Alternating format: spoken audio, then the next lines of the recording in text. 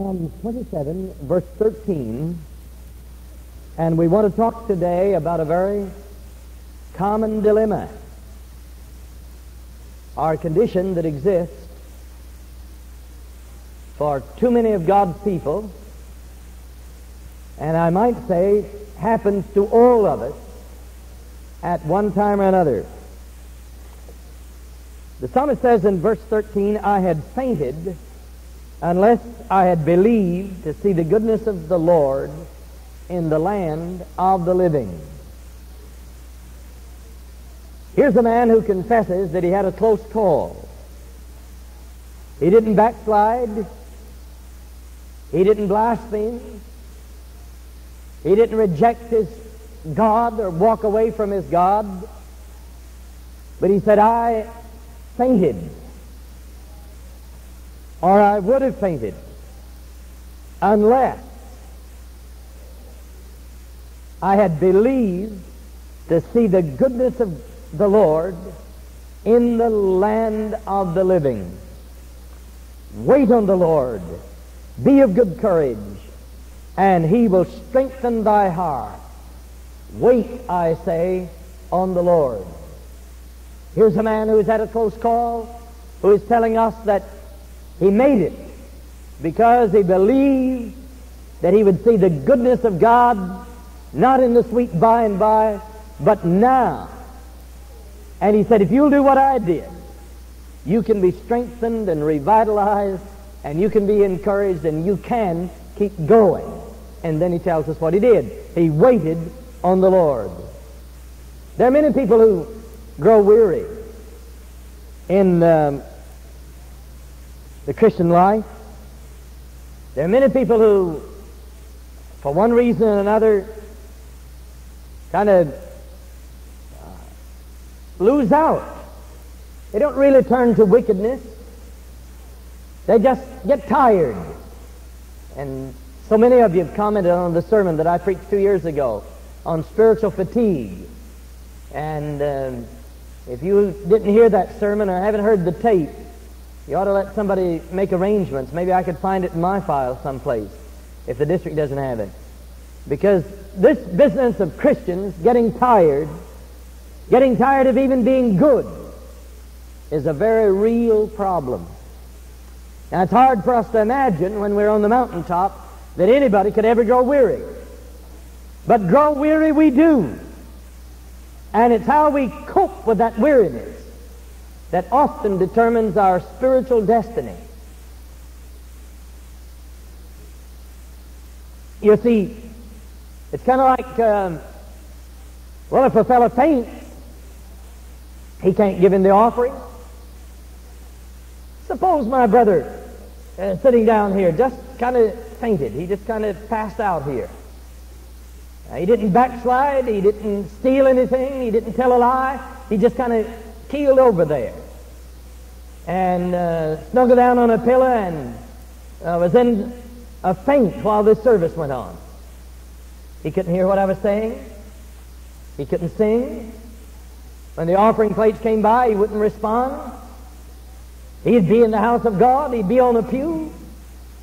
But he would be totally insensitive to what was happening. And believe me, I've pastored long enough to know that there are a lot of God's children who drag into church on Sunday morning and sit down on a pew and thank God for a place to sit down. And they promptly pass out. Oh, their eyes are open, they're a little glassy, and they're looking straight ahead, but they're not aware of anything that is being said or done, and they don't participate in anything because they're in the condition the psalmist was in. He said, I almost fainted, and I would have fainted had I not believed to see God or the goodness of God in the land of the living. I heard of a preacher that fainted at a wedding. Now, often we think of the bride or the groom fainting at the wedding, but one of my friends, the minister, fainted at the wedding. And they had to stop the wedding and get him revived before they could go on. And I think one of the highest orders of business in the church might be just stopping everything and revive some of the saints who have fainted on it. They haven't committed adultery. They haven't blasphemed. They're just out of gas. Their battery's gone dead. They're just kind of out of it. And the person who faints in church is exactly in the same place that the stone was over Lazarus' tomb. They had to roll the stone away before there could be a resurrection. And in a lot of churches, that's all it would take to have a resurrection, is to get some of the dead stones rolled away. But instead of rolling them too far and out, the best thing is to do is get them in touch with the resurrection power. So instead of being a hindrance and a blockage to this flow of life, they participate in it. In Memphis, Tennessee, there is a large mansion that is a tourist attraction that is standing incomplete. It's called the Pink Palace. A man who was a multimillionaire started this magnificent building as his home. Somewhere between the time he started it, the time it was finished, his money ran out, and he never completed that. He just grew weary and exhausted his finance, and that was the end of it. And the empty, unfinished palace mocked him all the rest of his life. The little town that I grew up in, there was a man who had a similar experience. He got the walls and the roof of a house up, but he never got the windows and doors on. And for years and years, every time we went to town, we passed a house that was a very vivid evidence of a man who gave up before his job was finished. There used to be an old lady in one of the little Free Pentecost churches that I attended as a boy who invariably would stand up and testify. And we always had testimony service. It didn't matter what. And her testimony was, thank God that I'm saved, sanctified, filled with the Holy Ghost and fire, and I want to see what is at the end of the Christian race. Pray for me that I'll hold out and make the last mile. Well, I thought it was just a tired old record she was playing, because she said the same thing over and over. But since I've been preaching, I found out that that may be a very valid request. Pray for me that I'll see what is at the end of the Christian race and make the last mile. Because if I preach 30 years and then backslide, I've forfeited all of my rewards, and I have come short of seeing the glory of God, and I'll be mocked by the devil throughout eternity as I spend eternity in hell instead of heaven.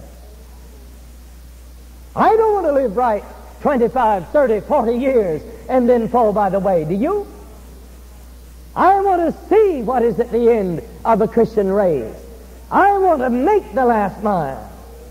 And I not only want to make the last mile, I want to go sweeping through the gates. And I want to arrive home victorious with a shout of victory in my soul. I don't want to faint and fall by the way.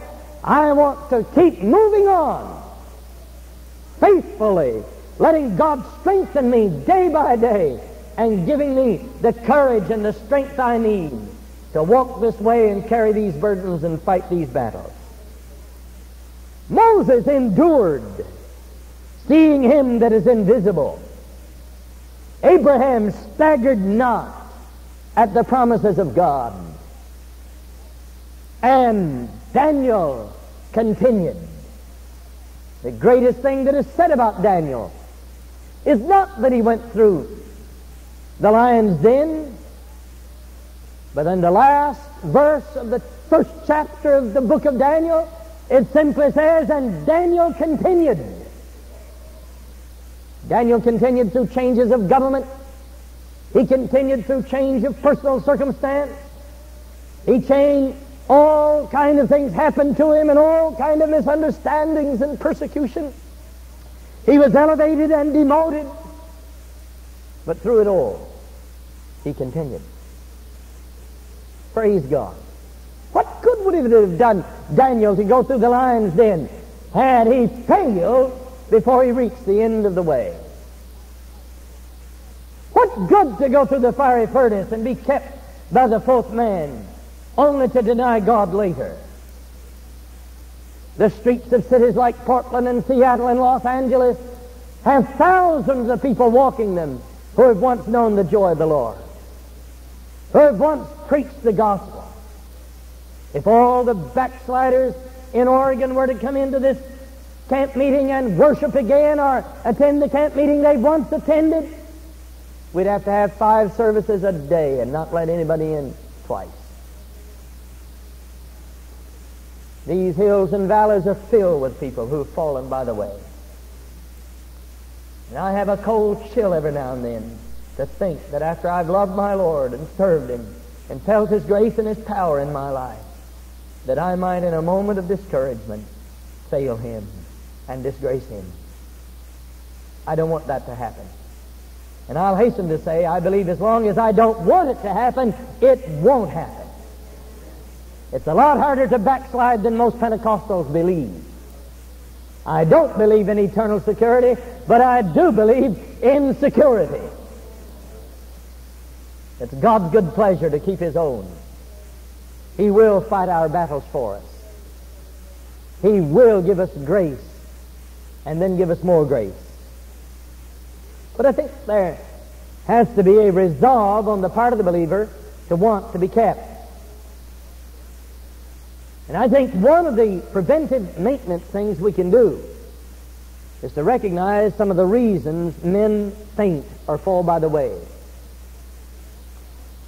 I would suggest, first of all, that a bad spiritual atmosphere or climate is conducive to falling away. When Peter walked down the street, his shadow brought healing to those that lay where his shadow would touch them. But Herod called for the head of John the Baptist to be cut off because he was influenced by the atmosphere of a wild party and the dancing of a wicked woman. If we live in a bad spiritual atmosphere, it will take its toll.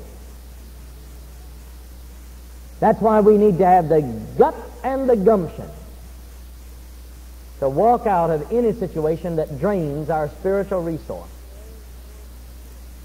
The television can become a sewer pump, pumping right out of hell, right into your living room. What we read, who we talk to. Now, I went to a fellow's house once when I first started preaching, had dinner with him, and when I left, I got in the car and I felt so dirty. And the Lord said to me, "Where have you been and what have you been talking about?" And I hadn't particularly entered into the conversation, but I'd sat through 2 hours of that guy running down every preacher and his brother in the country. And the Lord convicted me of it, and I promised God as I drove out of the driveway that if He would forgive me, I would never go back to that man's house again. I've kept that promise. My spiritual well-being is more important than the friendship of a sick gossip. Amen. There comes a time when you need to have the discernment to know whether or not you can dominate a situation and influence it for righteousness, or whether the brave and the wise thing to do is walk away from it for your own protection. I'm just selfish enough, I want to go to heaven. And I want to be wise enough and strong enough in the Lord to walk away from anybody or anything that would contaminate my mind and soul and drag me down to sin and the pits of hell. So a bad atmosphere. You know, some of you ladies have a responsibility before God to keep your WMC meetings wholesome and healthy. Because if you don't, they'll deteriorate to gossip and tension. Fellowship times sponsored by the church can become either a spiritual treat or a damnation. And you can begin to rake over all the faults and failures of everybody you know in the church, or you can begin to allow how perhaps you need a new minister, or dwell on the faults of the man of God that God has sent to lead you, and the first thing you know, the whole conversation and the whole environment is sick and thick with gloom and discouragement, and God's Spirit is grieved, and you will pay the price if you stay in that atmosphere. You may not be able to help what other people do, but you can help what you participate in. So if you want to stay healthy spiritually, you live in good, fresh, clean, heavenly air, where you can breathe deep and where you can keep your soul clean and pure and your mind clean and pure. Amen? I can't help other people telling dirty stories, but I don't have to listen. I may not be able to save a person from becoming extremely critical, but I don't have to participate. The sight of blood or the thought of sacrifice and suffering often cause people to faint. The disciples of the Lord often say, I will follow thee whithersoever thou goest, without knowing what the price will be. But I want to tell you, it costs to serve God. It costs, but it pays. Rich dividends. But if you follow the Lord long enough, you're going to hear Him say, take up my cross. You are going to be called upon to participate in the fellowship of His suffering. And suffering takes on many forms.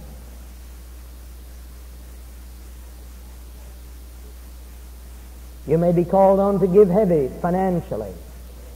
You may be called on to put in long, hard hours. You may be called on to go to some obscure place. You may be called upon to give of your physical strength. And a lot of people facing what it's going to cost to do the will of God faint and fail to carry through. The sight of blood. I was in Daytona Beach, Florida years ago, conducting a revival meeting, and the parsonage was right beside the church, and one morning we was eating breakfast. 2 cars collided right out in the intersection. I jumped up. I was young and healthy and strong, never thought about it bothering me. And there was a person laying out there bleeding, and I ran up to them and going to help them, and all of a sudden it was like a brick fell out of the top of my head into my stomach, and I all but passed out. A big old strong 6'2" preacher ought not to faint when he's needed. But I did. And I had to run and get away from the place. Of course, there's other people there to help. I suppose if there hadn't been anybody else, I'd have managed to stay with it. But I felt like an idiot almost when it was over. But I all of a sudden, bang, the sight of blood. And a lot of times in camp meetings, we can say with glib ease, wherever you go, Lord, I'll go with you. And whatever you want me to do, that I will do. And later when we see the price tag on that, it's easy to back out. But God give us the grace to, with strong resolution and absolute devotion and love that is without flaw, say to God without hesitation, I meant it, God, and I will go all the way. Whatever it costs, whatever you ask me to give up, whatever sacrifice I'm called on to pay, whatever commitment you want, I don't want to faint because the hill is steep and the burden is heavy. The secret of spiritual victory is often just staying with the task that God has given you. Paul prayed that I may know Him in the fellowship of His suffering. Now what does that mean? There may be many meanings. Physical suffering, mental suffering. We may be called on to go to our own Gethsemane and our own Calvary. And many of us have been there. But you know the most painful suffering of all was the rejection of Jesus' own kindred. The fellowship of His suffering entails the rejection and the misunderstanding of those who ought to love you and ought to love what you're doing. Many a man of God has received a vision and a call from God, and he's had to walk on alone, while relatives and friends and other believers thought he was absolutely insane. But I want you to know, if our Lord says, follow me, that ought to settle the debate in the discussion. We ought to be willing to take up the cross and go all the way. without fainting and without falling by the way, calling upon His resources continually, knowing that His grace is sufficient and that He will give us daily bread and He will breathe upon us the power of the Holy Spirit, even when we're confronted with the challenge of sacrifice and suffering, of want and need and misunderstanding.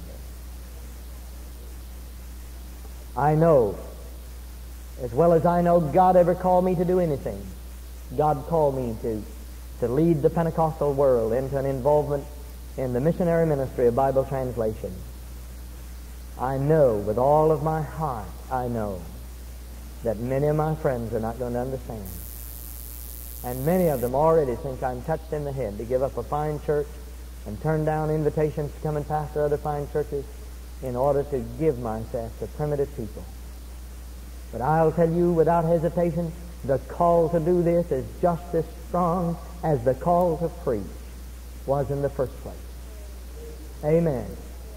And I am not making any boast or any brags, but I'm asking you in Jesus' name, and I'm asking you with all the pathos of my soul, dear friends, pray for me.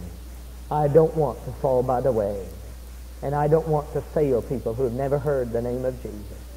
I want to do what God has called me to do without hesitating or without turning back, even at the risk of financial loss or even at the risk of friends not understanding. I want to walk in His blood-stained steps all the way. Some of us faint, by the way, simply because of physical or mental weakness. Elijah sat down and prayed to die because he was tired. I love preachers, and I've lived in their homes, and I've hand-carried many a man of God through trials and difficulties. One of the most precious aspects of my ministry has been that over the years God has somehow or other given me empathy and compassion for men of God and their burdens and their problems until preachers come and talk to me.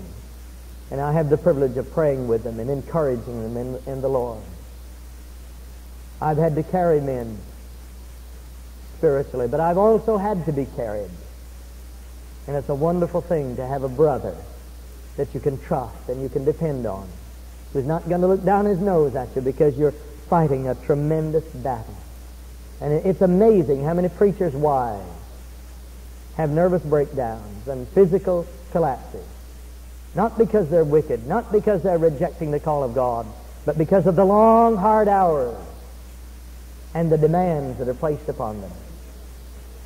My wife has shed many more tears than I have in the ministry. Most preachers' wives weep more than their husbands because there's a bit of cruelty that goes with some people. They don't have the courage to face the pastor themselves, so they take it out on his wife and his children. Often the wife is the first one to hear criticism. Often the wife is the first one to hear the gospel. Often the wife is the first one to hear the unkind remark. And I've had more than one minister's wife just simply say, I'm not tired of living for God, I'm just tired of this. And it's not unusual to get tired. It's not unusual to grow weak and weary. And we will faint in these times of physical exhaustion and mental exhaustion and emotional drain unless we do what the psalmist did. He went to the house of God, and there he believed God to see the goodness of God now in the land of the living. Praise God. Some of us, like the prophet, grow weary because of a lack of food. We give and give and give and give. I preach until I hear myself preaching in the night sometimes. And it's such a wonderful treat to sit on the platform and hear a great man of God like Willard Canlon or Ray Schock or somebody like this open the Word of God. And I feed on it. Amen. I don't care what it costs you to get to camp meeting. It's worth every dime you spend. If you have to go home and eat beans and soup and bread for a while, it's worth it. Because you need the food you're getting in these services. Because God doesn't want you to fall by the way. He wants you to be strong in the Lord and strong in the power of His name. So eat well. A lot of people eat a lot of cotton candy and froth. You can't keep the spiritual victory feasting on TV soap operas. You can't keep the spiritual victory listening to a little frothy sermonizing. You know when it's froth and when it's meat. And even the meat may be just a little more difficult to chew and accept sometimes. But you need to hear the strong teaching of God's Word. And you need to open your heart to it. And you need to get into the Word for yourself and let the Holy Spirit feed your soul. The T-bone of heaven. Hallelujah. Others faint because of chastisement. If He loves us, He will chasten us. And we are told not to despise the chastening of the Lord. How many of you have ever been to God's woodshed? Boy, you're looking at a fellow that has. I remember once when I knew God was laying the rod on me. And I remember crying out, "Oh God, whatever you're trying to teach me, for God's sake, let me learn it. I don't want to go through this grade again." All of us have been chastened of the Lord. And it's hard not to chafe under the chastening. It's hard not to resent the discipline. And sometimes when we get just a bit haughty and a bit high-minded, and we think a little more of ourselves than we ought, or we get in an overzealous attitude and we run ahead of God, or we get rebellious, our Heavenly Father takes the razor strap to us. And don't you think you've been serving God long enough that you've outgrown that? Oh, I hate to go to God's woodshed and have Him turn me over and just blister me. And spiritual pride keeps me from conceding that that's where I am sometimes. I want to blame other Christians. I want to blame the church. I want to blame the devil even. But it's a blessed thing when in humility we say, "God, I know where I am. And I know who's using the razor strap. And Lord, you chasten me until my spirit is broken before you. And I'm willing to say yes, an eternal yes to God." I remember years and years ago, I heard some of these preachers. I was just young and very impressionable, and I heard some of these preachers preaching on prosperity, you know, that all of God's people are supposed to drive new Cadillacs and have $100 bills for change and never be broke. Well, I just know God blesses some people like that because He can trust them with it. So I got in the pulpit and I got very bold and very rash. And I announced to the devil and to the church and to God and to my wife,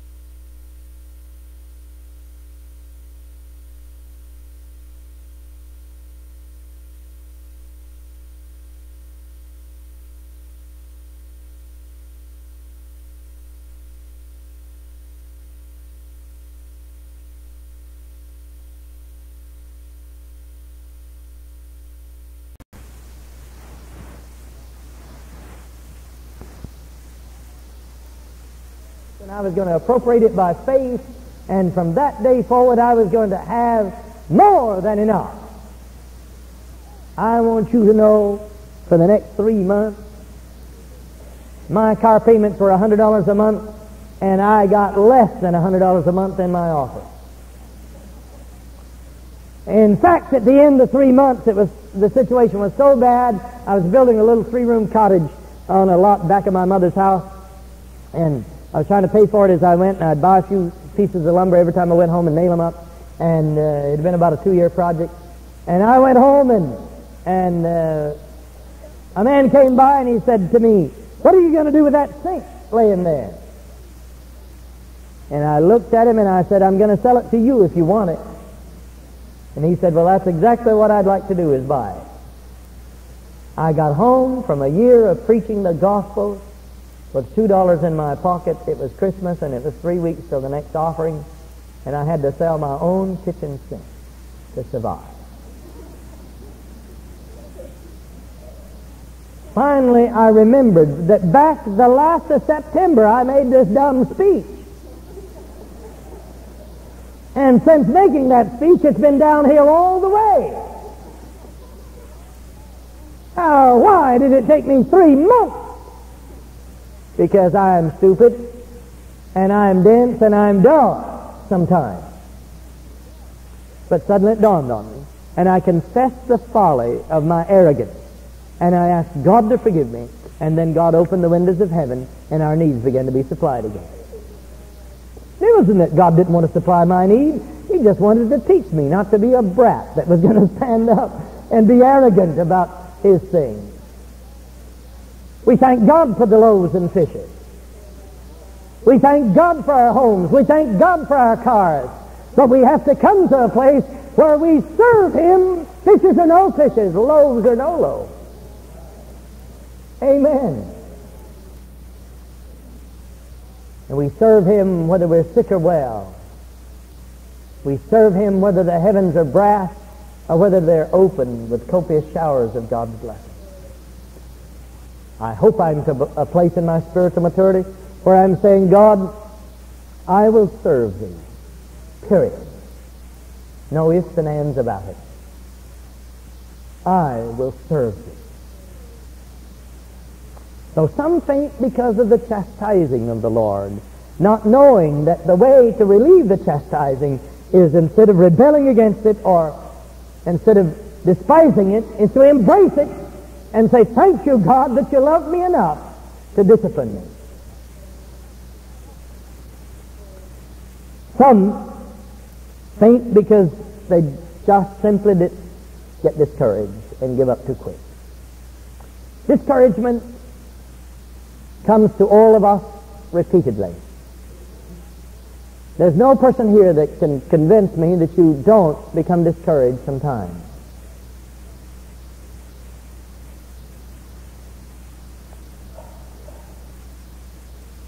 There's no person here that could convince me that there are days when you wouldn't just like to run away from it all. Discouragement is a favorite tool of the devil. To tell you that people don't care, are not interested in what you're doing, people are not interested in you as an individual, the church has forgotten you, the pastor has forgotten you, heaven has forgotten you, and you get to feeling alone and empty, and you pray prayers that, as far as you know, are not answered. Of course, all prayers are answered. God either says yes or no or wait a while. And when He says wait a while, He's got something better in mind. And He's got to bring you to the place where you can realize the full benefit of His intent toward you. But we do get discouraged. We do feel alone. And we do feel left out. And sometimes it's because of glandular problems that create a chemical imbalance in our lives, and our moods are altered. This has nothing to do with our standing in grace. Aren't you glad that your moods don't have anything to do with your standing in grace? As far as God is concerned, in grace, I'm just as much a child of God when I'm blue and despondent as I am when I'm speaking in tongues.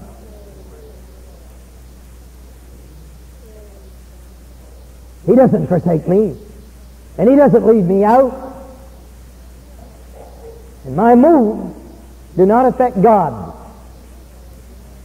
They only affect my feelings. I think I told you when I was here before about the man who decided to backslide, but it's worth repeating because it illustrates exactly what I'm trying to say to you this morning. There's a man who had been a Christian several years, but he'd been having a rough time. On this particular day, he was trying to harvest hay, and he was working with a team and a hay rake, and the team wouldn't work right, and the hay rake broke, and everything went wrong. And for the first time since he'd been a Christian, he had an urge to use profanity. There didn't seem to be any words in his vocabulary that would express his disgust, his anger at this team and this equipment without resorting to profanity. And when he realized that he had had an urge to curse, he said, that proves it. I can't live right. If I was where I ought to be with God, I wouldn't have this urge. And so I'm going to quit. I might as well quit and get it over with. But he said, I'm a gentleman. I started this Christian life on my knees. I'm going to quit on my knees. So he tied his team and he got down on his knees and he told God what I've just told you. He said, God, I've been weak. It's getting worse. And I've felt for a long time I couldn't live for you. And this morning I had the urge to use profanity. And that proves that I'm backslidden and I can't make it. So I'm going to quit.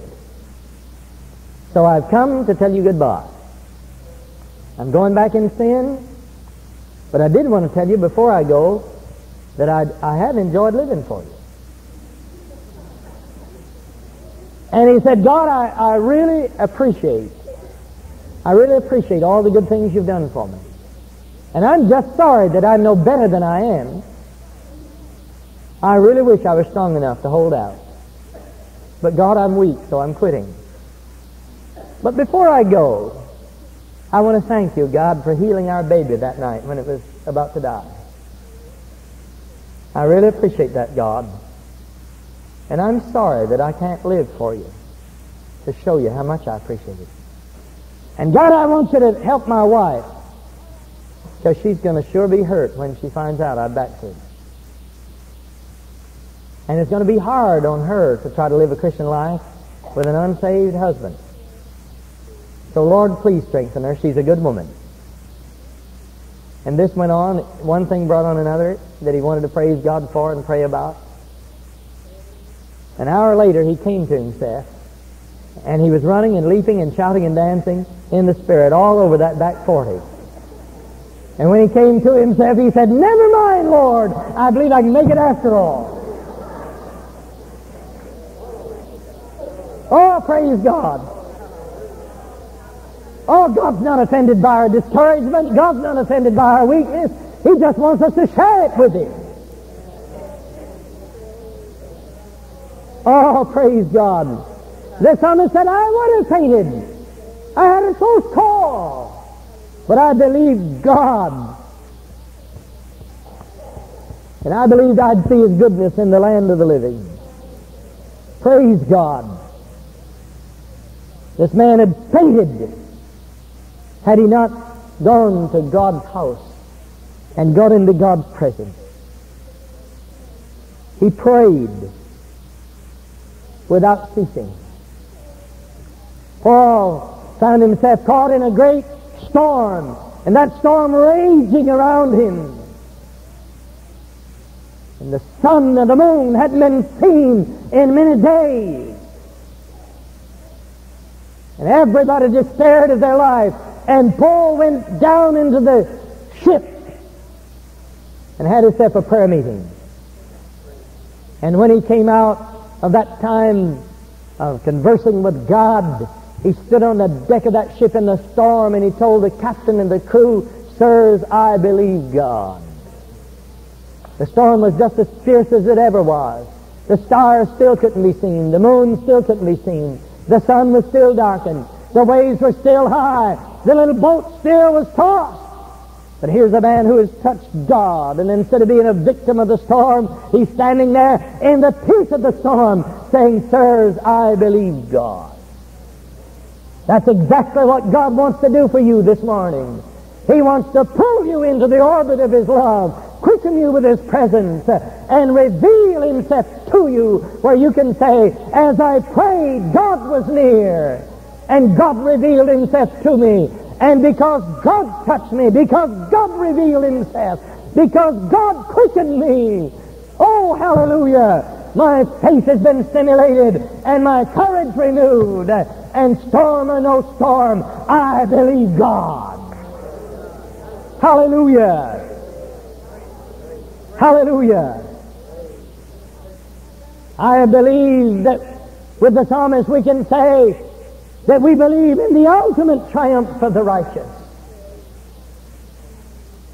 The battle is the Lord's. There's a cause at stake. When Hezekiah was about to die, and it's recorded both in Isaiah and in Kings, but Isaiah's version, and it's also in the Psalms, when Hezekiah was about to die, he turned to the wall and wept. And he prayed a great prayer. And included in that prayer is one of the most profound principles of prayer you will ever see. He said, "The living shall praise thee." Death cannot celebrate you. The grave cannot praise thee. But the living, O God, will make thy truth known, as I do this day. Hallelujah. Hallelujah. Here's a man in desperation and in one of the boldest acts of faith ever recorded in the Word of God. Walks right into the presence of God and says, "God, if I die, you're not going to get anything out of it.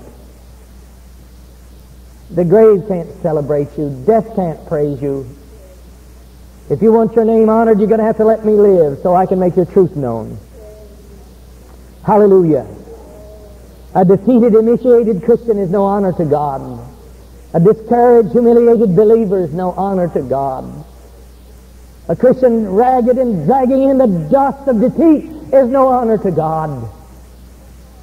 Why don't you, by faith, walk right into the presence of God and look God right in the eye and say, "God, defeat doesn't honor you. Discouragement doesn't praise you. But the living shall praise thee. The living shall celebrate thee.